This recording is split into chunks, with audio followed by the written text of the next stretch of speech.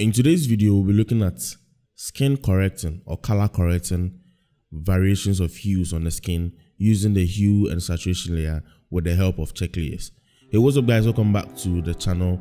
If you're new here, make sure you subscribe before you leave. If you're old and you haven't subscribed, kindly make sure you subscribe like right now. Turn on the bell notification icon to get notified whenever I drop a new video here on my YouTube channel. And let's just get into today's video. Today's video is also a continuation of common mistakes I see when it comes to retouching, and this is one particular one I usually see all the time and I want to tackle. I see that in beauty, I see that in half body portraits, full body portraits. Well, today's fix, you can use it anywhere you want provided it works for you. So I'm going to use this in this beauty image that I have shot, right? When it comes to beauty images, you are telling the viewer that, hey, whatever mistake you think you might see, I have seen it and I have fixed it. So make sure you fix every imperfection when it comes to editing beauty images. Well, you can't be too perfect, but you can stand it a step closer to making it look perfect rather than what you shot before. Today's picture, well made up, well lit, well shot. Kudos to the makeup artist, kudos to the photographer, which of course is me. What I have noticed so far when it comes to beauty images or all other images I see when it comes to beauty images is this. I'll show you real quick. So I'll pick up my brush tool, make sure everything is 100, pick a hard brush, right? Then I'll show you what I mean. Whenever I edit an image or a model skin with very good makeup, I always end up with these hue changes on the skin, and somewhere around here too, and here. Then mostly you can also see that you have different variations of hue somewhere around here too. These problems, which we call skin color correction, can be done in Capture One, and it would have to take some mastery of skill to be able to identify these different changes, because sometimes the makeup is so well done that you don't see these differences in hues, but after you're done editing and you post, you get to see these changes. So today's video, like I said, I'll be highlighting how best you'll be able to, you know, make sure these kind of hue changes on the skin all look the same. The end goal of today's tutorial is to make sure that whenever you're editing and you have these changes in hues, you'll be able to match the hue you see here to this side and that side and that side. I have a video which I think I did the last 2-3 years, or I should say last 2 years. I'll try and see if I can find that to do today in this video. So first things first, I'll pick up my lasso tool with a feather of 0. Then I'll make a rough sketch, right? So this rough sketch, as you can see, I'm trying to avoid some parts. I am not going way in there, I'm going just here, right? So I'm trying to avoid as much as of the shadow parts of the face as possible. I hold Ctrl J on the keyboard to duplicate this selection. Come back to the background layer and do the same thing for the skin. So if you're fast enough, you would realize from the onset that the face looks different from the skin. But to confirm that, I'm just doing these two things to show you the difference in the hues of the face and that of the skin. So and that explained quite a lot on how you'll be able to match skin tones or skin colors in Photoshop using different adjustment layers. But in today's video, I'll show you what I usually do in this my updated version of, or my improved version of retouching. What I will do is to make sure I create a hue check layer. So let's create a folder, rename this to hue check layer, right? And under the hue check layer, the first thing you're looking at is to make sure we see only color and nothing else but color. So what we're about to do is to create a solid color adjustment. Make sure you're picking 50% gray, or any neutral color, can be white, can be black. I like 50% gray just to be on the safe side. change the blend mode from normal to luminosity. And this blending mode makes sure that you only see the color and nothing else than the color. So if I should zoom in, you get to see the different variations of colors on the skin, and also dealing with the saturation. You can see this has more color than this side. This is a different hue of color. You realize that the background has ended up in gray just because it's in a neutral ground and doesn't have much color to it. Next, I want to do is to make sure these colors are pronounced, because you can't really tell if some parts has more color than the other. Am I right? So let's create another solid color adjustment and make sure our brightness is 100 and our saturation is at 50. Can be any other color. You can change the hue to any other color. Right, let's stick with this. I usually like this. Right, so I'll tap on OK. Make sure I change the blend mode from normal to saturation to boost the colors. Now this is exaggerated form of the colors that were left on the said image when you use the first color fill. So what we will do next is to create a solarized adjustments layer. What the solarized adjustments layer does is it brings out every imperfection you see in your image. So if you're going in for a print and you want to see if everything you're going to do or whatever it is you're going to print won't have any other imperfections concerning or related to the image, try and create a solarized layer and see if there are anything you need to fix before you print the said image. So to create a solarized layer, you need a curve adjustments layer. Then you create a zigzag with that. So what I'm going to do right now is to move this up here, right in between these two boxes. Then come here and bring this one down here. Then send this one up here. And send this one down here.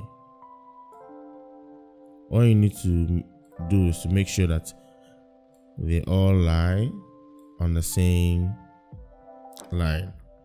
Right, so I'll bring this down here and I'll send this up here. So this is my solarize. This is my luminosity slider. Luminosity. Then we have our saturation layer. So what I have created now is my hue check layer. And after creating the hue check layer, just take a look at the image. You do realize there are some parts on the skin that have different colors. Or how should I put this? You get to see that here has a more concentrated version of whatever color you're seeing here compared to what we see over here and what we see over here. So when I turn off the hue check layer, you realize that this side of the face has a blush which is related to pink. Let's take a look at the eyeshadow. Take a look at the lips. Take a look at whatever color you see over here. Take a look at the edges of the face, which is closer to the hair. If I turn it on, you see these variations of color on the skin. So what we are about to do is to use the hue and saturation layer. Of course, we want to deal with the color, not the saturation. You can deal with both, but today's video we are looking at how we can fix the said color and not the saturation. So when we mention what color, we are relating it to hue. So we'll pick up our hue adjustment or hue and saturation layer adjustment, the HSL adjustment layer.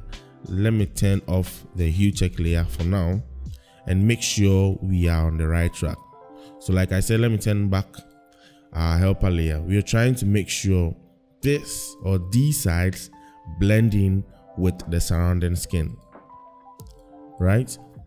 So I'll pick up this and look for the appropriate side to which I'll be able to blend to make sure the skin looks or has an even color. I can choose to pick this side or this side depending on where I want the work to be done. So I don't want, I prefer this side because I feel like this side has more concentrated makeup, which has to deal with whatever color I'm trying to fix. The next thing I'll do is to make sure I move the hues all the way to the right and the saturation all the way to the right. And as you can see, the selected range to which we've selected the color is where you see all these weird colors adjusting to. So right now we will be able, I'll just make sure I refine the said range to which I want the selection to be done, right? So reduce the range a little bit. Let's make sure we feather it a little bit, not too much feathering. Then we move the range to where we want the effect to happen. If you move it all the way to the left, you don't have any blues in the image or cyans to the image.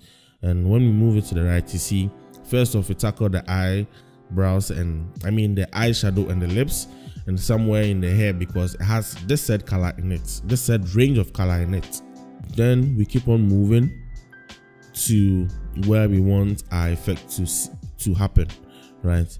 And right about there should be where we want to tackle. So let me refine the adjustment. Too much. Yep, this is the area we are looking at to make sure our variations in hue look the same. So next thing I'll do is to make sure this goes back to 0 and that goes back to 0. Then I'll turn on my hue check layer. The next thing I would have to do is when I come back to the hue and saturation layer that we adjusted, I just have to make sure I am on the said range of colors that I did the adjustment to.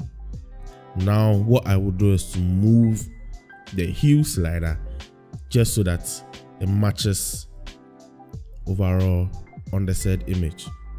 So when I move it to the left, just take a look at what it does to the image.